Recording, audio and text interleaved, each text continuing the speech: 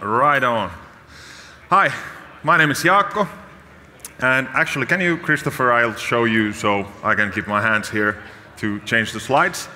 But little presentation now about how to make these aspects that we've gone through about many things that might help, for example, our immune system, more fun. And about a decade ago, I founded and ran several smoothie bars here in Finland for years, and I found several things out during those years.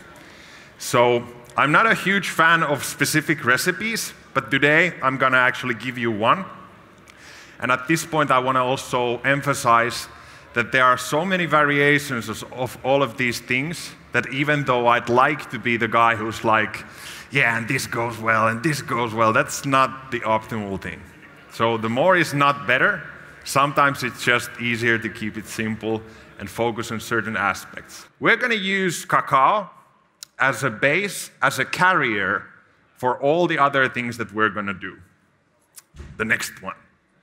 And this is fun, because we often think about chocolate as these bars and this treat, but originally, and most of the human history, it was always considered as this bitter drink.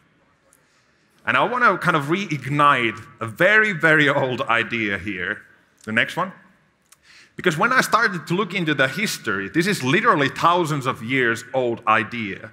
It wasn't Marxism or Dave Asprey or anyone who basically came up with the idea with using certain stimulants as a carrier with fats to enhance the absorption of other things that we might put into our coffee or, in this case, chocolate.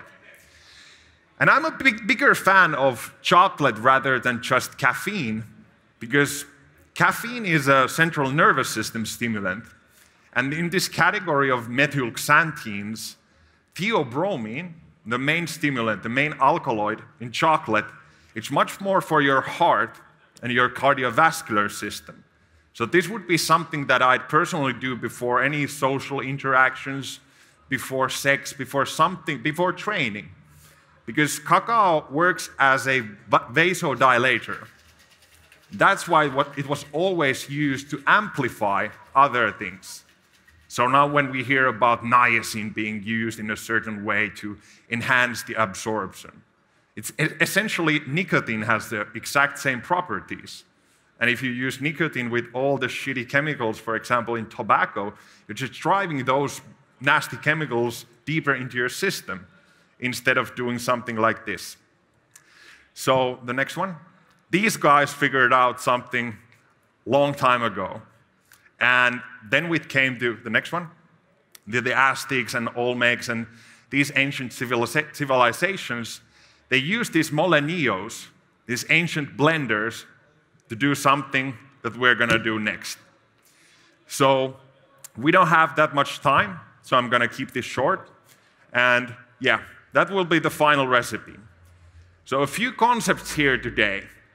First of all, if we're gonna use cacao, I really like personally cacao paste.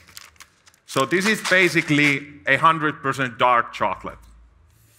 Cacao beans that come from inside of the cacao fruit are pressed down to these solids that still have the fat intact. And if you've heard about the properties of chocolate, dark chocolate, cacao, all the flavonoids and epicatechins and all that, that's in the color. Those color pigments are basically an indicator for that chemistry. So here, I'm gonna put quite a bit of cacao paste here, like 4 tablespoons. But that gives the texture, that gives the body for a drink like this. So it's not this thin, just kind of a super liquidy drink. But the cacao powder, which is basically if you press the oil out of that paste, you get the cacao butter. That's often actually used in the cosmetics, and it's a really nice oil on your skin, for example. But if you press the oil out, you're left with this dry cake, basically, that's then powdered into cacao powder. So this is like if you think about berries, like a berry powder extract. So a few tablespoons of this, and now we have a really nice carrier or amplifier. And, you know, I think all of the weird Mayan calendars and this and that were highly inspired by these types of drinks. So it's good to remember that caffeine gives a certain state of mind and certain types of inspirations. And for example, cacao might be even more creative and less like industrially representative of our inner mind. Anyhow, that's cacao. Then, at this point, I want to remind that this is super high in potassium. And that's like the old idea that why you have salted nuts. All the nuts are super high in potassium, so you want to balance it out with sodium. So salt, of course, is a nice balancing agent at the level of electrolytes and also amplifies the flavors. So that's in there now. Then, one point that people often use just MCT oil or C8 or any of these ketosis-inducing oils. And I like the idea that whenever you use some type of a fat, you can also see that individual ingredient as a carrier. So here I have an MCT oil with astaxanthin. That's the red pigment that gives, for example, salmon its color, and it's added to their feed to increase the amount of this specific compound in the salmon. So that's a super high, interesting antioxidant, and you could use CBD or something else that's very good for the immune system in the same way. But next is the key point. If I say for people that, for example, these nice mushroom extracts, here I have a reishi mushroom from Finnish forest, one of my all-time favorites. This is not the best tasting stuff ever. So this is kind of a practical way to make it actually something that I could basically trick my mother to drink or something. Hey, here's a nice chocolate drink. Do you want to try? And then we get actually the herbs inside of the body. Because that's the classic idea in thonic herbalism, in Taoism, was that, you know, the herbs only work if you do them. So if I'd ask, like, how many of you have heard about ginseng or any of these, like, really old herbal things? Many of you, yeah, I've heard about it. Then, like, how many of you use it? Then it's like 2 hands. Because it's too difficult to do. So this is the key agent for immune system right now. And many of the studies have focused on the synergistic benefits of the highly branched beta-glucans, alpha-glucans, xyloc heteroglucans, all the goodies in these mushroom polysaccharides that basically feed our immune system to be more smart against different pathogens. So that's the key concept. And in herbalism, you always have kind of the main thing and then the supporting herbs, typically just 1 or 2. So this again boils down that somebody yesterday showed me the list of the smoothies that he's doing. Like Ben Greenfield said that these 17 things are good, and this guy said, and then there's like 40 different things and it tastes like shit. So that's not optimum in a long run. Anyhow, there's mushrooms, there's oils, there's cacao, and then just a few things that I like to do for this type of drink. Because this is also a lot for our mood, kind of neural enhancement. And I'd like to do a little bit of curcumin, which is fat-soluble compound. So probably something like 17 milligrams, something like that. And many people use this just like a general anti-inflammatory agent. But most of the studies, most of the highest quality studies are actually around depression. So if you lower the inflammation in your brain that affects our mood, that's something to look with turmeric or curcumin. So that's our kind of second kick with the mushrooms. And then some spices, just to add the flavor.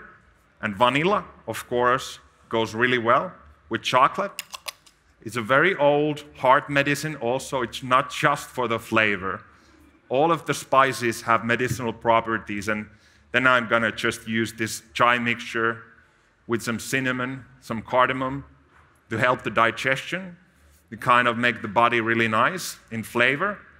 And all of these are really good for digestion. So keep that in mind when you're doing any type of thing. Just add some spices. It might be mint, it might be anything. Just a little bit of that. And then a little bit of coconut milk for the body, just a few deciliters. And this has been a big part of my daily routines for over a decade now. I have a chaga and fresh ginger tea, even though it doesn't have tea leaves, so it should be called infusion or decoction, if you want to be correct. But point being that I started to do even coffee using this type of a liquid instead of just water. So again, kind of stack the odds in your favor. Whatever you can do that's fun, that's actually pragmatic. This was for me like, okay, I can use this as a base liquid for some type of a broth or a soup or boil my rice in it or you name it. But the point being that we're not just, always going to use coffee or some lousy tea, but this type of you can see the color. And this color comes especially from the outer layer of chaga. If you visited a chaga health booth, for example, they have the big chaga chunk there.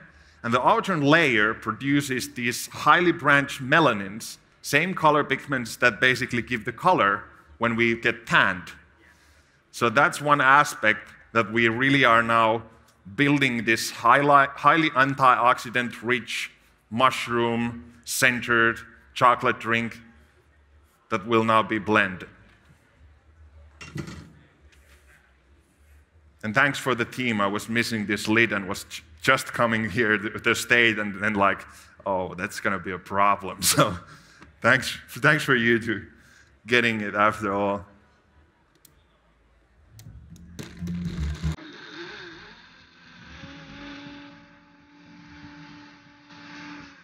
That's the oldest joke in the book. I have to always make it.